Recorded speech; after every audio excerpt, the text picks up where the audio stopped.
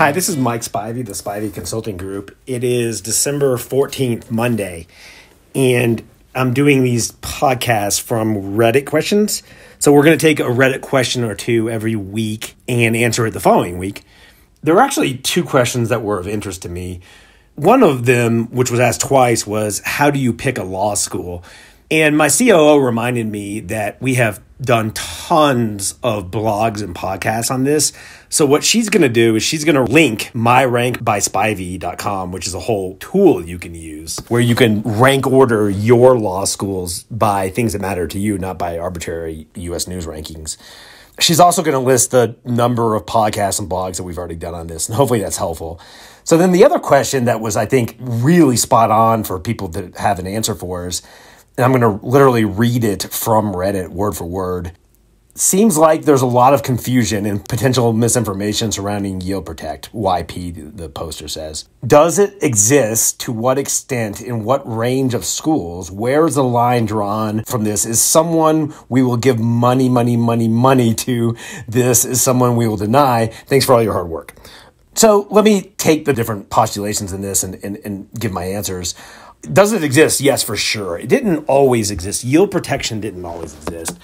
The first school that started maybe hinting at yield protection was Penn.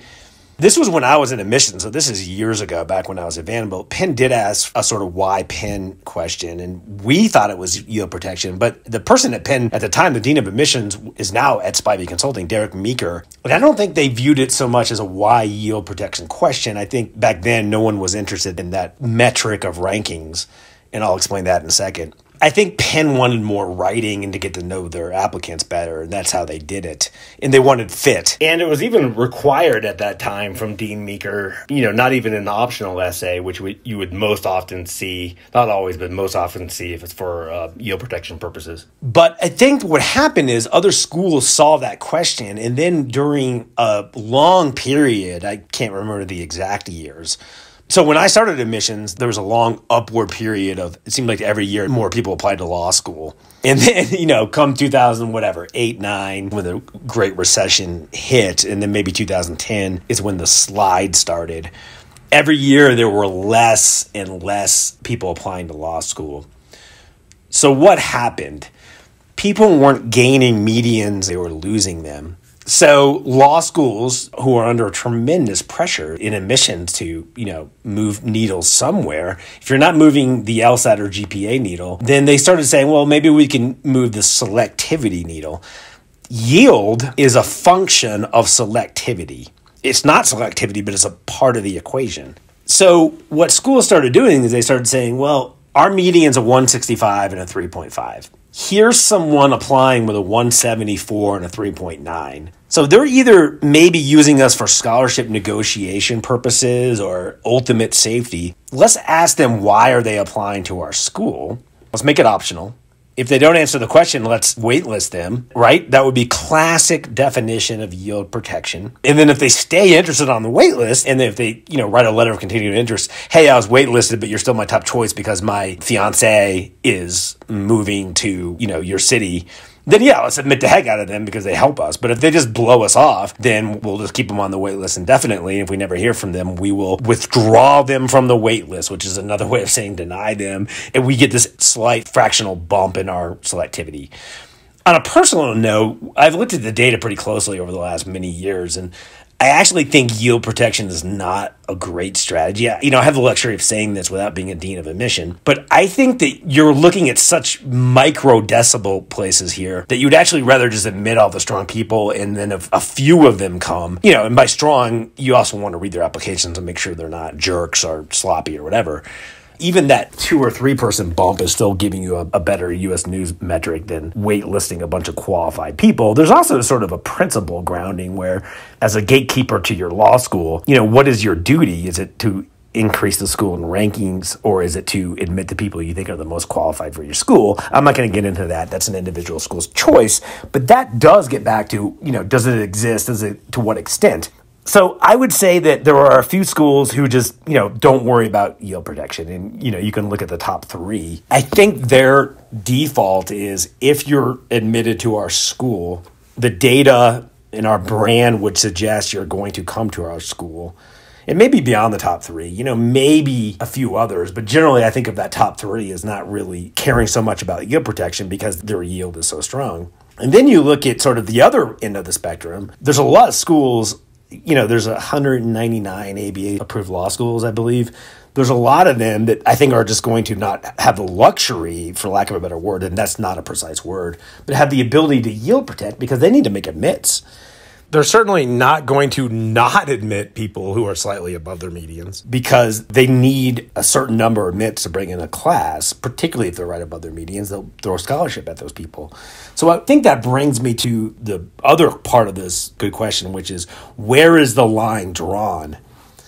I think that's a really astute question because, look, if you're below both of the medians for a school and you're not URM or, have some sort of special situation, you're the least likely to be yield protected because the school knows that they're probably a stretch for you. And if they admit you, you're coming. So think of it in terms of you have stretch schools, you have target schools, and you have, safety schools. If you're applying to a stretch school, I wouldn't worry so much. You're not going to get yield protected. If it's a target school, if you're right around the medians, and if they give you any opportunity, if it's a school that asks a why us, if it's a school that asks an optional why us, look, the optional part, I would never consider optional. If you're interested in a school and they say you can optionally do this, do it. Because that itself is a signal to them. It's not so much, the one-page beautiful writing. It's the fact that you took the time to write the one page is a signal to the school. And just to be clear, by answer everything optional, I certainly don't mean come up with a GPA addenda, an LSAT addenda, a diversity statement, etc. I just mean that there are specific schools, many, that say, hey, you can optionally do this specific set of questions. Why us? What's your favorite book, etc. And when they present that, I would always choose at least one and answer that. Certainly, if you're interested in a safety school, that's the most likely group to yield protect you. So let's say Princeton Law has a 169 median LSAT and a 3.8 median GPA, and you have a 174 and a 3.9. So Princeton Law is probably your safety. That's the school that's going to be like, well, if they get into Starfleet Academy or Hogwarts Academy ranked, above us with medians in the 173s, they're probably not going to go to Princeton Law. That's the school that's the most likely to yield protect you. So yes, yield protection is real. Yes, it happens. It doesn't happen at all schools. Hopefully I've covered the spectra of one side and then the extreme elite side. There's two simple ways around yield protection. One is answering everything optional they could throw at you without, being obsessive. So if they say answer 1 of 6, don't answer 6 of 6 essays. Do answer 1 or 2 if they give you that choice. The other's in letters of continued interest. If you're waitlisted and you're interested in that school, always do a letter of continued interest. This brings me to 2 PSAs. One is I'm getting a lot of direct messages over various platforms of social media. Hey, I was waitlisted, or hey, I haven't heard from the school. Should I write them a letter of continued interest? The answer is no. The answer is yes, but no, not right now. I have a horrible analogy, but I haven't thought of a better one yet, which is I think of these battleships. They would launch cannonballs at each other. And let's say that each ship only had the capacity to hold 12 cannonballs. And you spot the enemy ship, 500 yards away. Are you going to launch all of your 12 cannonballs at that moment? Of course not, because you really only have, in this analogy, 12 cannonballs to ping law schools over the long cycle. And this cycle is, every cycle is a lot longer than I think people realize in December, because people are admitted all the way up till September. So what you don't want to do is fire a bunch of stuff now that would be much better served for later. A letter of continued interest, if you're waitlisted, perfectly fits into the use it later. Schools aren't going to be admitting off the waitlist until, March. Maybe some special interest admits in January, and that'll cause a lot of excitement and or panic online in February. But the real waitlist stuff starts March, April, May, June, July, August. So if you've been waitlisted at a school, one thing you might want to do is just hold that cannonball, for lack of a better term, until 2021. Don't do it now.